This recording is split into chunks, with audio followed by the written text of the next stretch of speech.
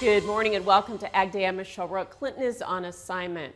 Rail shipments are already starting to slow ahead of a possible rail strike, which could happen as early as this Friday.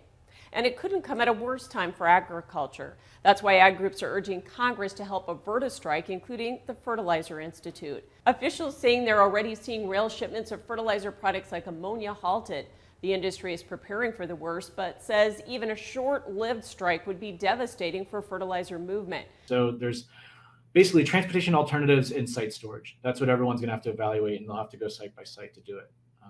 And some folks may have to start to slow down production just to kind of avoid having to completely shut down a facility. Each day the rail network is shut down, it equates to a week of no shipments. And it couldn't come at a worse time on the cusp of harvest and fall fertilizer season. So it's not just about us getting inputs out to farmers so that, the fertilizer, our members getting their products out to farmers and they need them for fall application. That's coming right now. And so, there are windows for these activities, but there's also all the farmers and they got their harvest and they got to bring those to market, both domestic and international. There's famine around the world is going to be a real serious thing for us to watch and take care of going forward for the next 12 months. He says fertilizer applications contribute to half of all crop yields, and there's already a global shortage, with European fertilizer production down 50% as a result of record high natural gas prices. So this type of catastrophic supply chain crisis would further impact global food insecurity.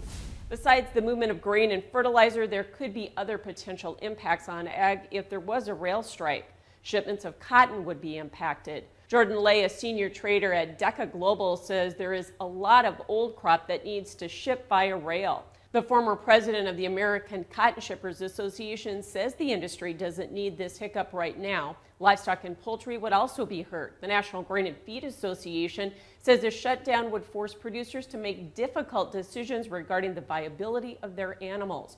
And the association also says processing and biofuels plants may have to scale back production due to the inability to move both commodities for processing and moving out finished products.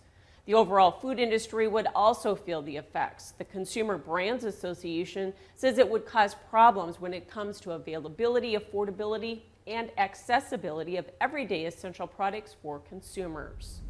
Ahead of a possible strike, Amtrak is preemptively suspending service on some of its routes. That includes Chicago to Los Angeles, Seattle, and San Francisco, and part of one of its routes from Los Angeles to San Antonio.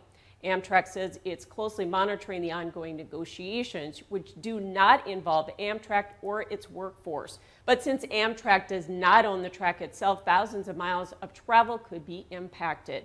About 60,000 union members, including engineers and conductors, are set to go on strike.